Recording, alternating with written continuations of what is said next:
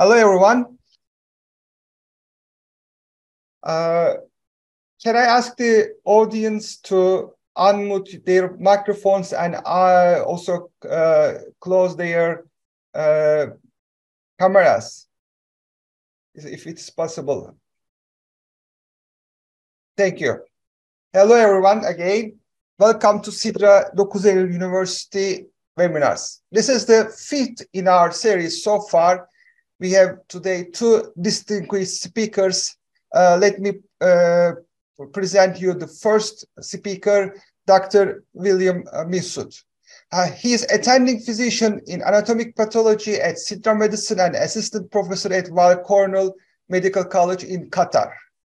Prior to joining Sidra Medicine, he worked as a pediatric pathologist at Birmingham General Hospital, Birmingham Children's Hospital, after training at Great Ormond Street Hospital and University College Hospital in London. And he did his general pathology histopathology training at Addenbrooke's Hospital at Cambridge. He held a UK National Institute of Health Research academic clinical lectureship, which allowed him to pursue research in pediatric tumor genomics. Before training in pathology, Dr. Mifsud qualified in medicine from his native country of Malta and did his PhD in developmental biology at the University of Cambridge. Dr. Mifsud's clinical work spans the entire range of diagnostic pediatric and perinatal pathology and special interest in the diagnosis of medical renal biopsies and pediatric renal tumors. His main research interests are in pediatric tumor evaluation and its impact on clinical outcome, more recently in the emerging area of digital pathology, and specialty its impact on pediatric tissue diagnosis. The title of his talk is Artificial in Digital Pathology.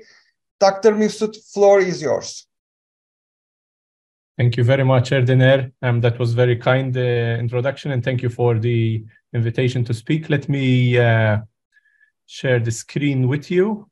Can you confirm that you can see my screen, please? Yes, we do. Perfect. So I have nothing to disclose. Before start, can I ask the audience to write their questions or comments at the chat box? We are going to have the questions at the end of two talks. Thank you. Okay. So, thank you very much for the invitation to speak and for the very kind introduction. So basically, today I'll spend a little bit of time talking about digitization in pathology, and then a little bit of time about types of AI and how we can apply AI in pathology with some examples of these applications. And I'd like to emphasize some particular challenges, especially when it comes to using these applications in actual clinical diagnostic practice.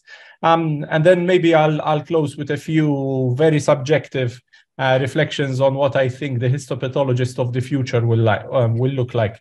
Some of my considerations there especially will tend to be biased towards pediatric pathology, because as you heard, that's my main area of practice.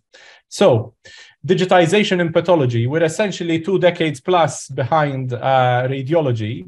Why is that? For those of you in the audience who are not pathologists, basically our process is a little bit more complicated to digitize than radiologists. And the reason is that what we do in the laboratory every day is we go from taking chunks of tissue, varying in size from very tiny needle core biopsies to entire organs, and we process them until we obtain from those tissues permanently preserved slides with very thin sections of tissue on them that are stained, and we then analyze those slides under a microscope and basically make up our mind on the basis of what we see, and we communicate our findings to our clinical colleagues so that they may make the right diagnosis and treatment.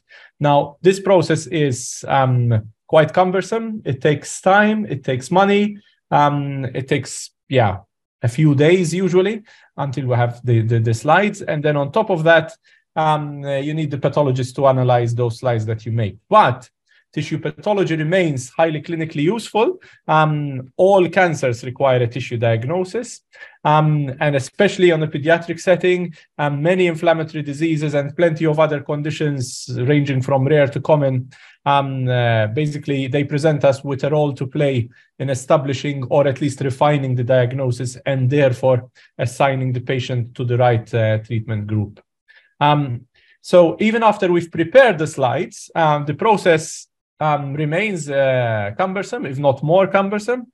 On one side, as you can see on the left-hand side, physical slides are very easy to break. The stains on them can fade. Physical slides are very easy to lose and are often irreplaceable, especially when the material comes from very small biopsies. So you lose 1 or 2 slides, you've lost the entire case. In addition, physical microscopes are ridiculously expensive. They're difficult to move around. So everything is quite problematic in some ways. However, probably the most cumbersome part of the entire process is us, the pathologists. There is a limited number of us, and it seems that from studies carried out by some of our friends, our number is actually shrinking. We are difficult to train. Excuse me. And on top of that, even those of us who are trained, we still remain human, which means we come with problems of inter-observer and intra-observer variability.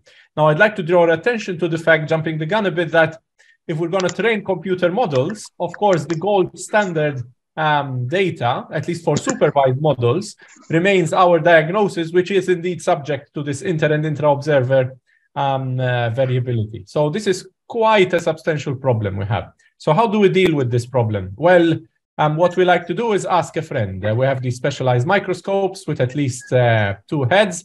And you can see here an experienced pathologist giving a second opinion to her younger colleague.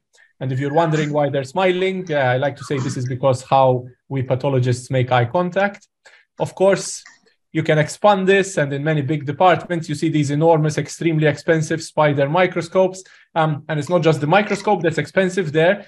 Here you're seeing a situation where you're reviewing one single slide by a large number of pathologists. So right now, all the funds you devote to funding your pathologists are going in their entirety towards assessing one slide. However, this is very important because this is our best available way of reducing inter-observer variability and trying to obtain more precision, if not accuracy, in our diagnoses. Now, the extreme end of this process is to, of course, undertake central pathology review, which is to say that we even send slides from one center to another to specific pre-assigned experts. This is usually done within the context of a study or trial or both. And then the treatment decision, if the central pathology review is done rapidly, it can be indeed made the treatment decision on the basis of the expert central pathology review rather than only the institutional pathologist's opinion. Now, is this worthwhile? There are many instances where this is indeed proven to be worthwhile. Here I'm just highlighting one particular paper looking at central pathology review in a particular aspect of breast cancer treatment.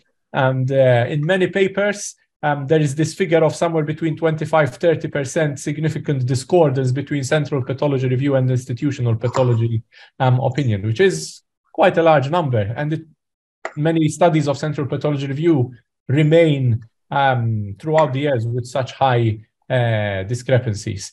Another study is a study I was involved with, because here at Sidra, we have one of our colleagues is Professor Gordan Vujanic, who's a world expert in the diagnosis of pediatric kidney tumor tissues.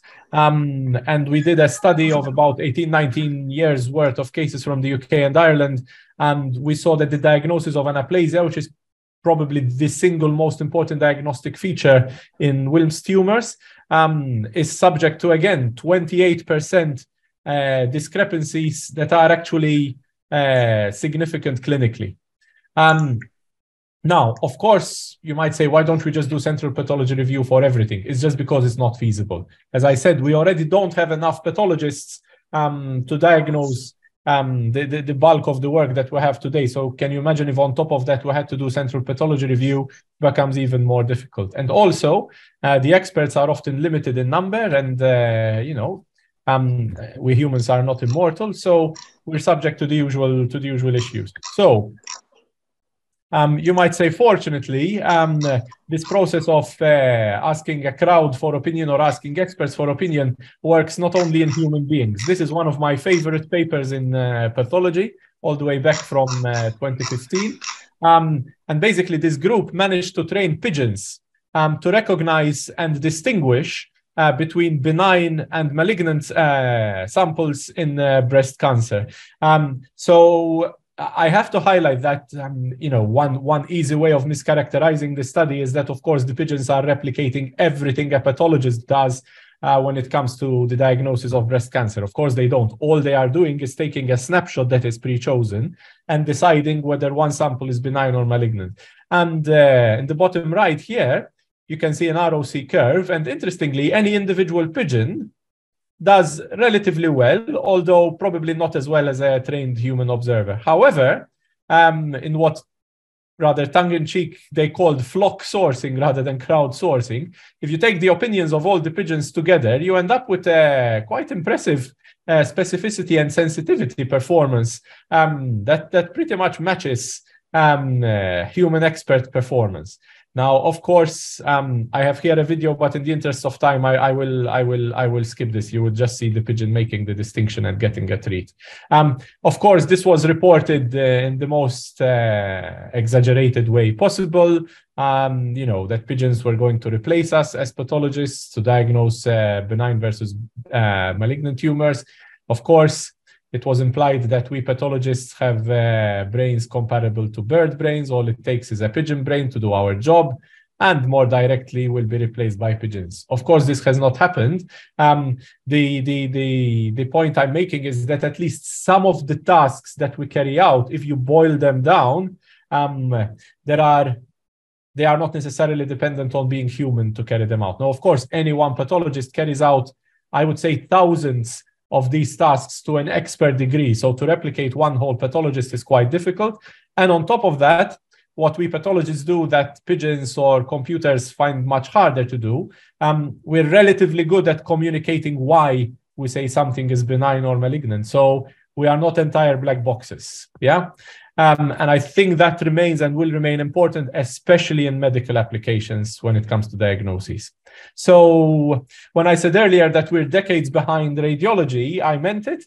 There are very, very few places where AI applications in pathology are being used commercially or in hospitals, but that is starting to grow in the last year or two. However, in my hospital, we are using AI in radiology already. There's a fairly widely available tool. You just pay, you install the software, and we use this tool, or our radiology colleagues use this tool to assess the bone age in children. It works very well, and it saves our radiologists a ton of time, because for radiologists to do this task manually takes, I am told, an absolute minimum of 30 minutes, if not longer, whereas this tool just does it automatically. And by the time the radiologist goes to report the radiograph, there's already the assessment of bone age done in the background. So a little overview of different types of AI, going from feature engineering to deep learning, and also supervised versus unsupervised learning. So artificial intelligence is defined as any system that can perceive its environment and take actions that maximize its chance of achieving its goals. Now, in general, we prefer to think of systems where the goals are set by humans, although probably one day with generalizable AI, we will have systems that even can determine their own goals. On a much more simple and focused level, in pathology, typical goals include a combination of segmentation, where you basically group any number of pixels in a pathology image and say that they belong together in one object, and then classifying those objects into different classes. Now, a subset of AI relates to those algorithms that can improve with experience, and that is essentially the definition of machine learning. Now, again, within machine learning, a subset is deep learning applications. This typically relates to neural networks with many layers. And without going into the details of how these works, I'm not a mathematician, I'm not a computer engineer, I'm not a data scientist. I'm trying to show here this rather busy slide. On the left, we have traditional machine learning approaches, which have been going on in the field for more than 6 decades. And on the right, we have some explanation of deep learning. And what I would say is simply a couple of points to take away here, is that with traditional machine learning, we must engineer the features. So we must predefine the features that we want the algorithm to pay attention to. Yeah, they may be related to object shape, texture, color, etc., etc. And then we use combinations of these features to train a model to classify it as data. And with training rounds, the model uses the features we decide upon, but it actually improves as it is fed data. With deep learning, we don't need to decide what features we want the model to pay attention to. The model learns the features as well as how to optimize its interpretation of them. What I would say is the most important part of this slide is this box highlighted in red here, where basically the performance of these models is affected by data volume. But with traditional machine learning approaches, where you decide the features, you typically have a rapid improvement in performance with increase in the available data for training your model. But that quickly becomes asymptotic and stops improving dramatically.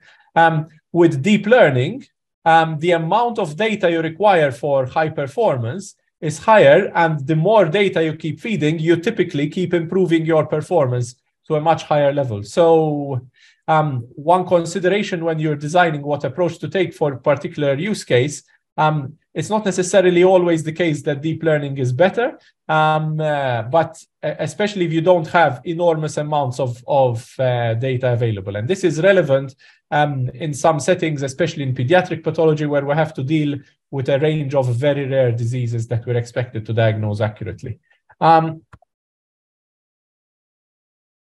Yeah. So very quickly, all of these approaches can take the form of supervised learning versus unsupervised learning. Supervised learning is really what most computational pathology applications use. And it essentially means that we provide some sort of classification data to the model so that it can learn from our classes. Whereas with unsupervised learning, you allow the computer, the machine, to completely decide for itself where it places the boundaries between different classes. So some applications of AI in pathology, a whirlwind tour. This is just to give you an idea of what's happened, and then we'll wrap up with their actual practical application and its potential. So this is probably the most important paper in the field, I would say, all the way back from 2011. I remember when it came out, I just remember being extremely impressed. So this group used traditional machine learning approaches to try to see if they could predict outcome in breast cancer images from tissue microarrays from 2 cohorts, one in Holland, one in the US. And what they did, they decided a priori what features to engineer. Now, while as many of you know, the features we use diagnostically to decide on the grade of breast cancer and predict outcome and associate patients with the right treatment are dependent on the appearances of the cancer cells. This group said, well, okay, let's engineer features related to the cancer cells, what they call the epithelial features. But let's also, out of interest, see if we can engineer features based on the stroma, i.e. non-cancer cells in the milieu of the cancer. And interestingly, what they found is that the best 8 epithelial features could distinguish patients with poor and better outcome quite well. But even better than that were the 3 best stromal features, that could predict outcome even better than the 8 best epithelial features. Of course, the best performing model was when they combined these epithelial and stromal features.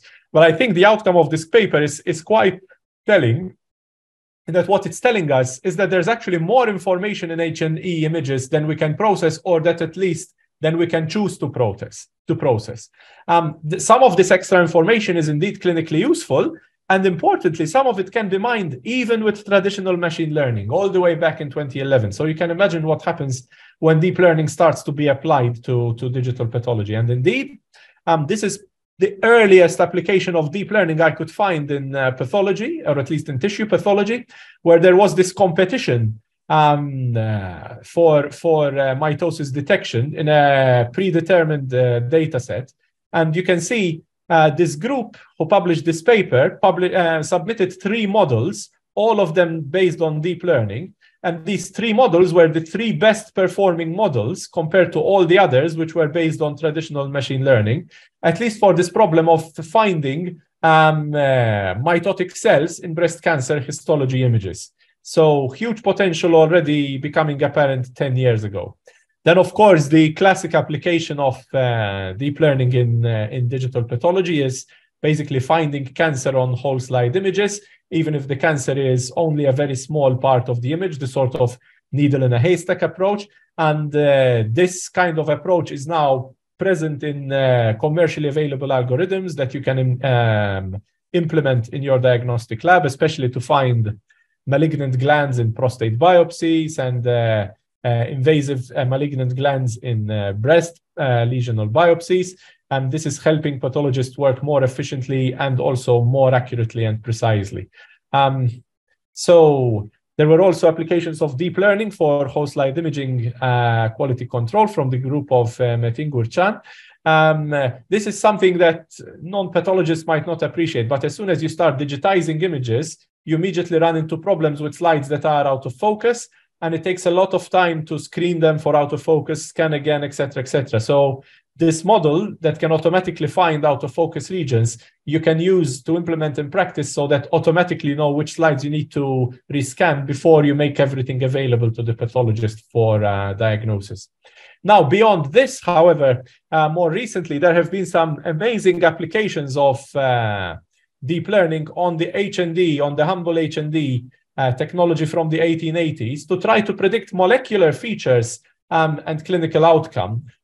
Just from the HND, from tissue microarrays. This paper, which I really like, from Heather Couture, basically, they obtained pretty good rates of accuracy of inferring the estrogen receptor status in breast cancer without actually staining for the estrogen receptor. I think this has important implications because, as you know, not all labs, especially in medium and low income settings, can afford to carry out estrogen receptor assessment and interpret it.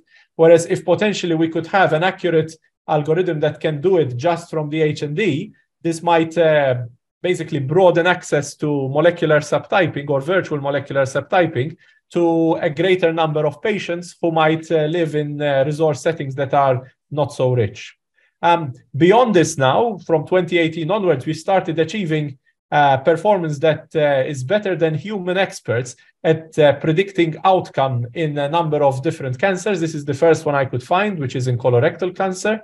And beyond that, coming back to mutational status now, there was this amazing paper in 2019 from Jakob Nicolas Kater, where basically from gastrointestinal cancers, HND images, not even whole slide images, they could predict quite accurately microsatellite instability, which, as I'm sure you know, is a very important prognostic factor. And then they generalized this approach and started finding clinically actionable genetic mutations across cancers only from HND's tissue microarrays. Now, if all these applications are so good, why am I here talking to you? Why have I not been replaced by a machine? Why do I still have a job? And why are we not doing this routinely even? So one important and very big problem is generalizability, in that a model trained on one data set tends to do worse on a data set from a different center. And by worse, I mean a lot worse. This is related to difficulties of training on multi-center data. Every department has its own slightly different slide preparation protocols. There are different scanner platforms. There are, of course, different patient populations with different distributions of disease conditions. So your model weights and biases might be optimized for a particular population and might not work as accurately in a different population with different disease prevalences. And also, to try to overcome this, we have regulatory restrictions that do not allow us to easily share and move data between different centers. So even if we want to collaborate, it might not be so easy to move my data to your center or to another center or get another center's data. So what can we do about this? Last year, there was this amazing, beautiful paper that basically used blockchain-based technology to do federated learning. They called it swarm learning, where essentially data sets from Northern Ireland, Germany, and the United States were used to build one model to basically predict outcome and molecular states from these cancer samples, but the way they did it, they didn't move a single whole slide image from one center to the other, but instead they had this blockchain-based method where basically I would start training my model on, let's say, one image in center one. That would update the weights in my nascent model. I share those weights, not the data, with all the centers. And then we do the next round of training, say on an image from center 2, we update the weights, and then we do the next round of training on an image from center 3, and we do that training in each different center. And each time we just share with each other the weights and track the development of the model using the blockchain. I think this is going to be particularly important, especially in fields like pediatric pathology, where we need many different centers collaborating because we have rare diseases.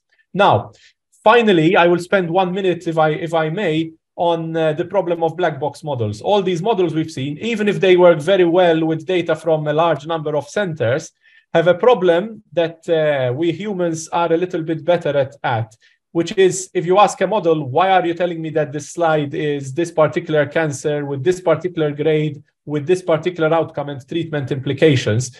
Usually these models tend to struggle to show you that or explain it, at least in easy to interpret terms. Whereas we humans are a little bit better than that. One way of demonstrating this problem, this happened a few years ago. Someone trained this really cool method to distinguish between huskies and wolves, which even to humans are not a million miles apart. They can be quite tricky to distinguish. However, this model did great, except there was this one image where it kept getting it wrong. So it kept saying this was an image of a wolf, whereas actually this is a husky. So then the researchers wanted to try to understand why it was making this consistent error on what should be a relatively easy use case. They tried to see what pixels were being looked at by the model. And it turned out there was bias in the training set. And what the model had learned that all the wolves in the training set had been pictured on backgrounds with snow because they were in the wild, whereas all the huskies in the training set had been pictured in gardens with green grass behind them. So the model simply took a shortcut and decided if there's a white background, I call it wolf. If there's a green background, I call it husky. And the training data set that gave 100% accurate performance. In the test set, that was not the case. So when you have black box models, you have to be a little bit careful, because if they make a mistake, the mistake can be catastrophic, especially if you don't understand how the model is making its decision. Additional challenges remain related to huge amounts of data and economics. So where do we go from there? I think the pediatric pathologist of the future will not be replaced by machines, but it will be the pediatric pathologist and general tissue pathologist who uses machines who will replace the pathologist who does not. And I think this is a more optimistic view than, say, Jeffrey Hinton's view that basically we should stop training radiologists because within 5 years, which has come and gone, deep learning is going to do better than radiologists. With all due respect, I think one thing he did not understand is that it's not just the distinction and finding the tumors. We have an important role in communicating findings to our clinical colleagues that remains difficult to resolve with AI. Sorry for overrunning a bit. Thank you for allowing me to get to the end of the talk. I'll be very happy to take questions, but I think we'll have questions towards the end of both talks, right, Erdener? Yes, you're right. Thank you. Thank you for the excellent talk.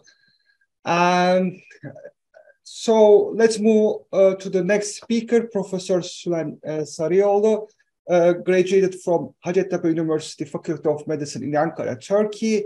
Until 1992, she worked as a resident in pathology and qualified as a pathologist. Then she joined the Dokuz Eylul University Department of Pathology.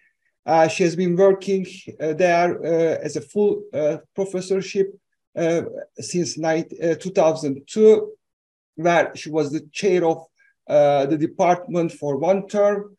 In 1999, she developed her skills further at the University of Birmingham.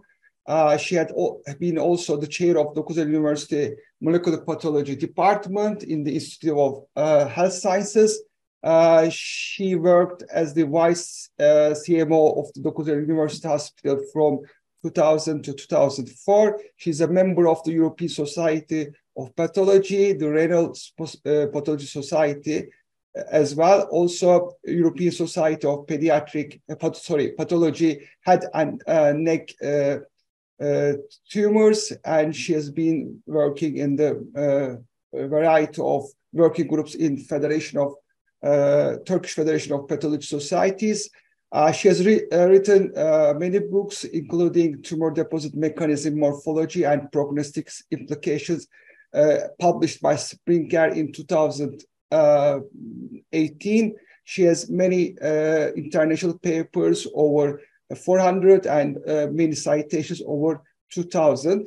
The title of her talk is In Silico Approach in Molecular Pathology. Professor Sarıoğlu, the floor is yours.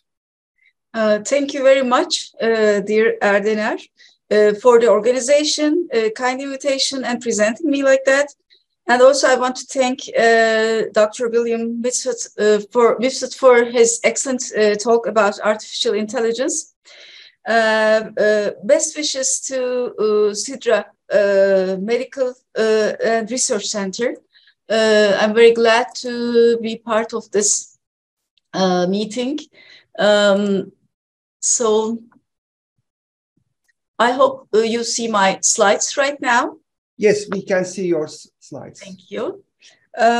So the dear participants and dear Sidra Medical Center participants, I want to say hello from İzmir, Turkey. This online meetings allow us to come together in different ways. Today I'll be talking about in silico approach in molecular pathology. I have nothing to disclose. So I want to first start asking by a question. Do we need more sequencing data, or should we be analyzing? This we can term as also translational research, or should we keep on doing both? Sequencing allows us to have multiple information, very precious information, but it has some multiple expenses, and the digital storing is always expanding. We can share this data and can use and should use it in the best way, the sequence data. So what does in silico analysis mean? An in silico experiment is one performed on computer or via computer simulation.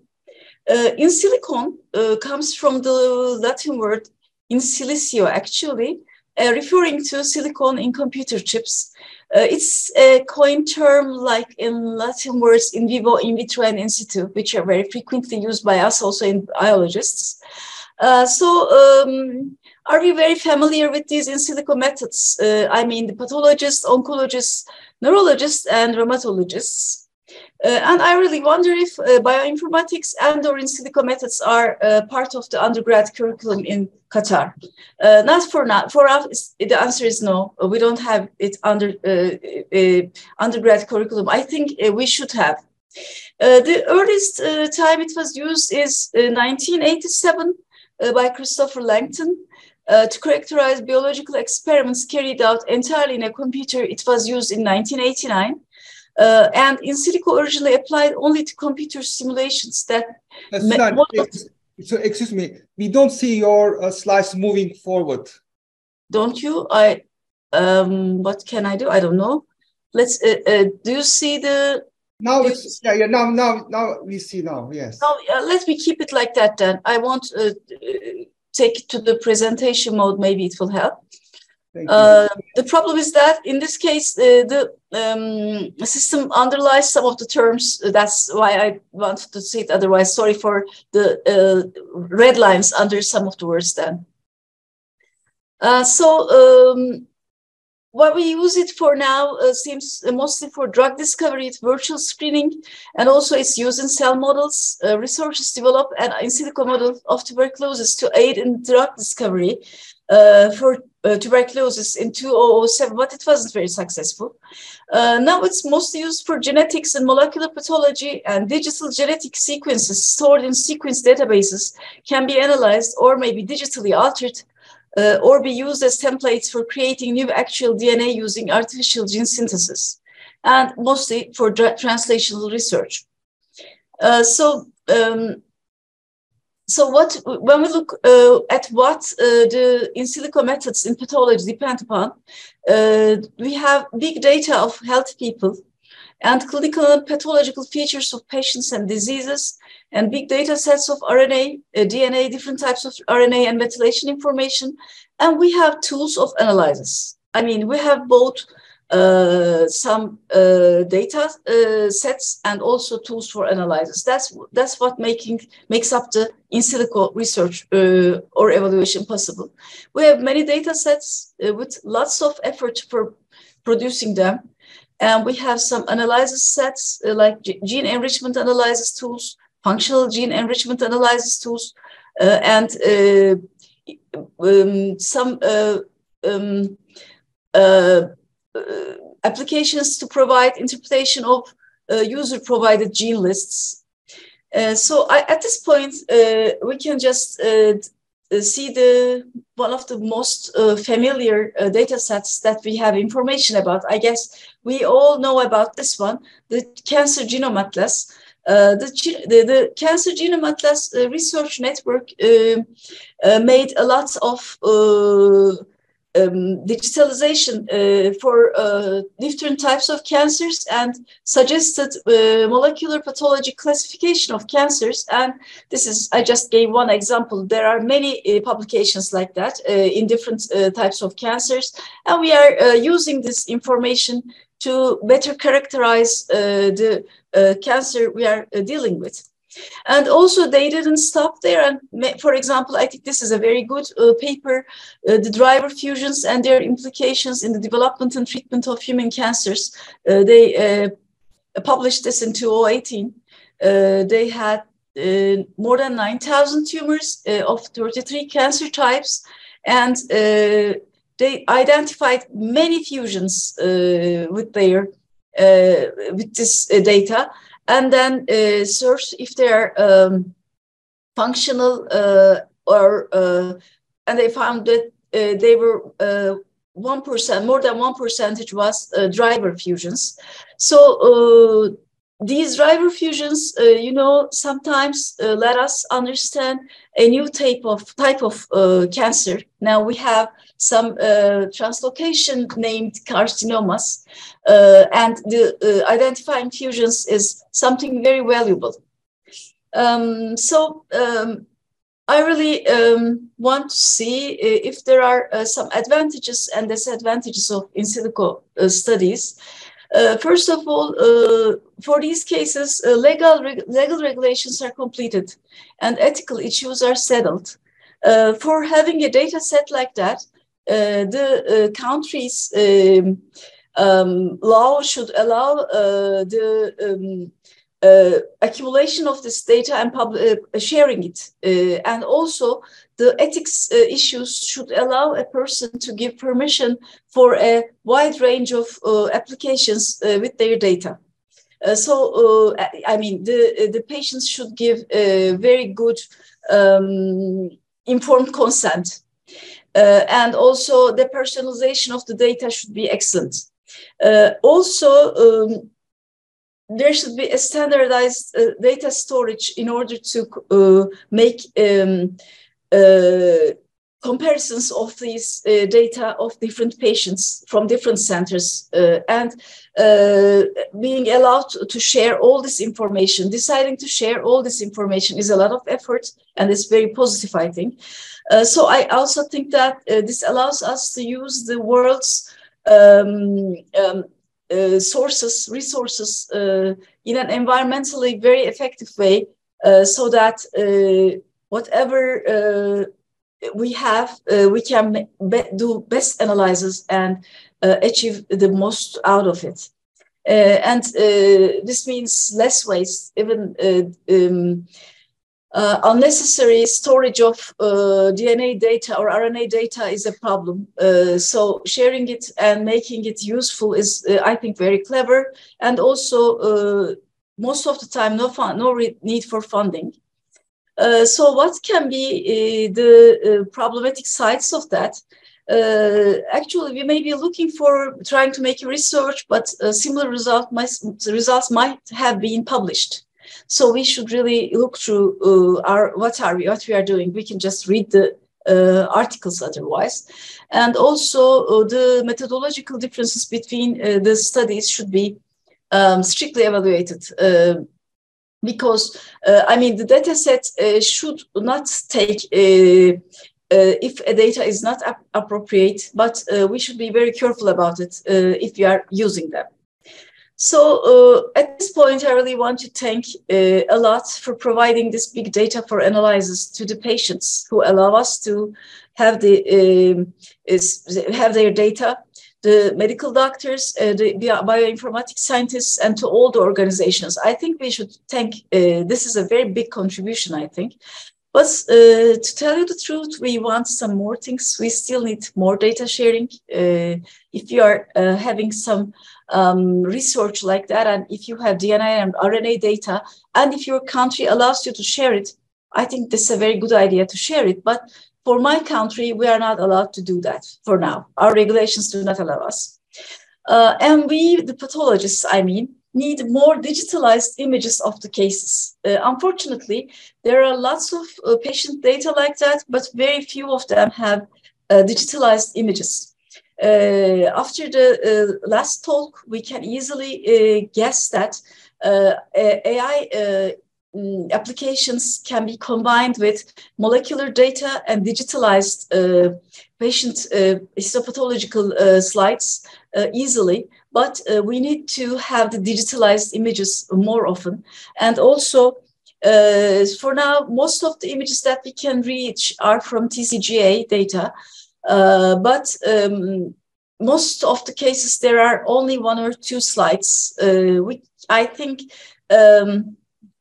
expanding this feature in different data sets would be very fruitful for the pathologists' help, and also combined research for AI on both digitalized data and on the genetic or molecular pathologic data. So I just want to keep on a little bit about what we did. During the pandemic, we worked as a group. We had a little bit more time as pathologists during the pandemic because the operations were not being performed as much as before.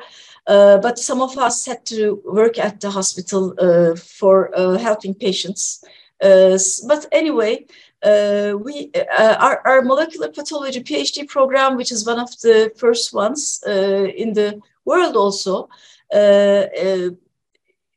we have now, it started in 2018, and now we have 17 students. With some of the students, I started working in silico with them, and then we shared our information during this time.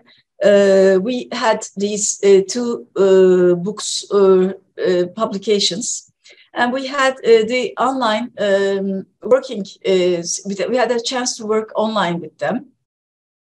So I really want to thank Hasan Toper for his excellent performance in these in silico studies, first by working on his project and then sharing the information with the other PhD students who are actually, as you can see, they are mostly academicians, but they are willing to work at a PhD program. And with them, we kept on doing some research with in silico methods, and we had support from the Dokuz Eylul University bioinformatics scientists also.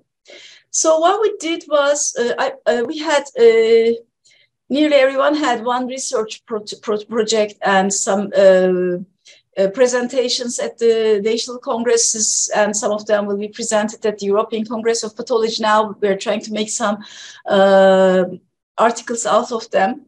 But I want to give only a few examples of what can be done with these methods. One of them is making some study about morphomolecular pathology.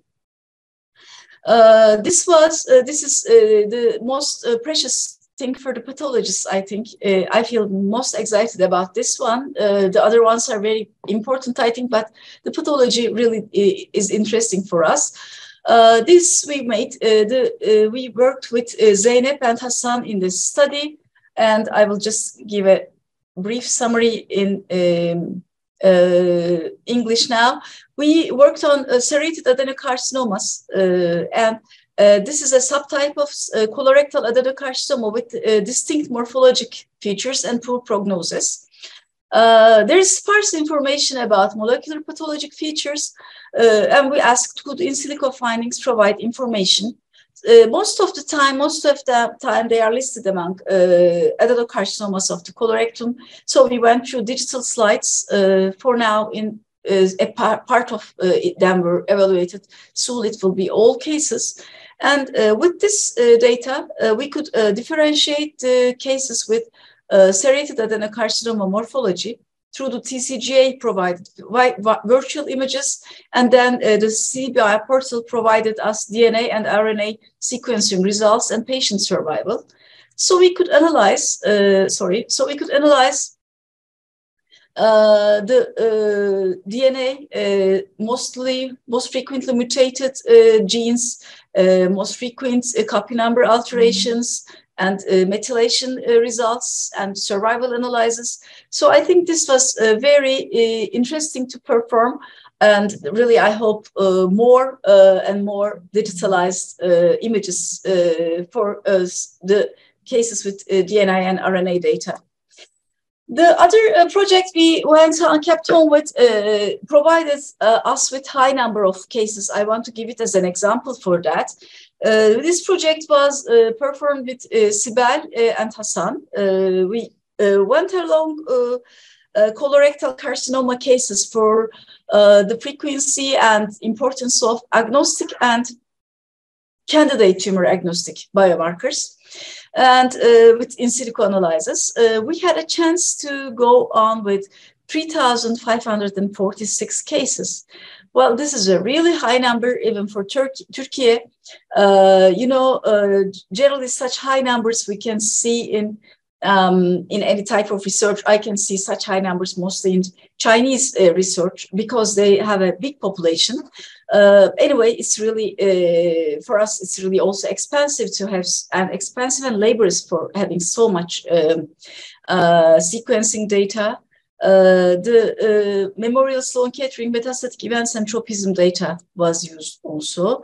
And with this large number of cases, we could make meaningful patient groups in order to also see the subregions of colon, which are suggested to have different prognostic and mechanistic features. So we could work on big data like that. And we had information about mutually exclusive and co-occurrence strands, amplifications, missense mutations. We could analyze lots and lots of features. And we could also give good answers to the distribution of mutations along the colon subregions. The other case I want to present is, the other project we had was about an orphan disease. The series of rare cases, we call them orphan diseases, as you know.